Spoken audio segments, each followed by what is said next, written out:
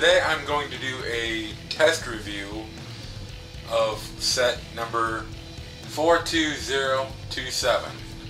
Now, I'm pretty sure you're wondering, test review? Well, I recently got a new camera and it shoots HD video. And I'm doing this review as a test to see that if I could do set reviews in the future. And so I told myself that I would review the next set I bought after I bought my camera. Well, it just happened to be this one because I got a coupon for $10 off a Lego set at Toys R Us. So I got this cool Lego set for about $7 out of my pocket. Not bad.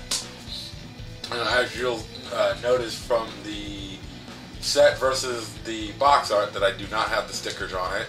I generally don't apply the stickers to my Lego sets because I'm going to reuse the parts for mocking purposes anyways, and that would just mean that I either have to find a mock that suits the stickers, which I have done before, specifically on Rodney Dieter, or I gotta just take the stickers off later and then they're ruined and then the parts got that gunk on them, and it's just easier to leave the stickers on their sticker sheet and maybe sell them in the future.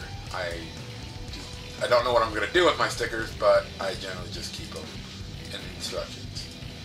Now, the main feature on this set is that it is a wind-up. You could call it a wind-up toy, or it's got the pullback function. The last time I had a Lego set with a pullback function was 2002, maybe? 2001? It was quite a while ago. And I still actually have that motor around here somewhere. And I've tried to use it for mocking, but the thing I found was that it was too flimsy, it had no torque, and it wouldn't power anything I tried to do with it.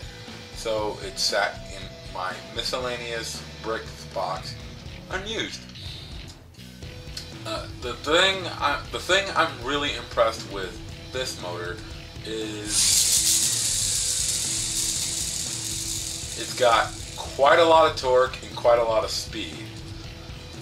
Lego's definitely improved their pullback motors over the years, and I personally feel that this motor is compact enough to stick in just about anything you would want to use it for that's on the Technic scale, and it's got enough torque to power most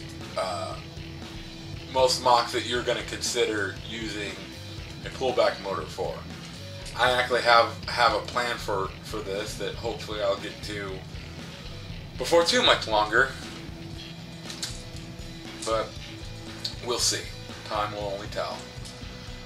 The other interesting feature about this model is it's got a winch. I never really took a good hard look at this set. I'm just like, ooh, hey, something that's green, and walked right by it as I went and looked at other sets on the shelf. That surprised me. I think it's cool that Lego took the time to add another small little feature to the set. It definitely adds to playability, even if minorly. Plus it gives me more string. Hey, cool. More string. I could always use more string. String is useful. The only major con I have with this set is that. That's just, to me, that's sloppy building. Somewhere, I feel like somewhere in all of this set they could have used this here to anchor. It would have taken them 5, 6, 7 more, a few more parts to anchor this down so that it doesn't flop about as you're handling the model. To me, that just felt, I don't know, but it felt lazy. 5 more parts and they could have added something to keep it from doing that. The B model for this set is actually a combiner model with set 42026. the orange race car. Or I think it's a race car, or maybe it's a. I don't really know what it is. They didn't have that set when I went and purchased this one.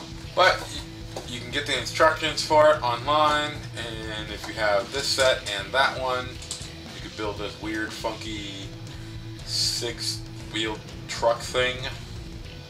And I guess that uses just one of the pullback motors as well.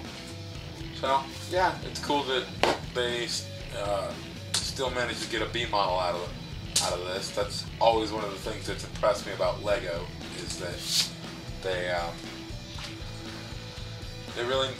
they can always find a way to take what you have here and make something else with it.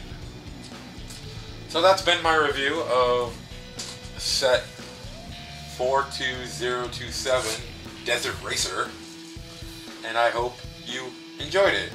As I said before, this is a sort of test video, so any feedback that you can give me would be much appreciated. Thank you, and see you next time.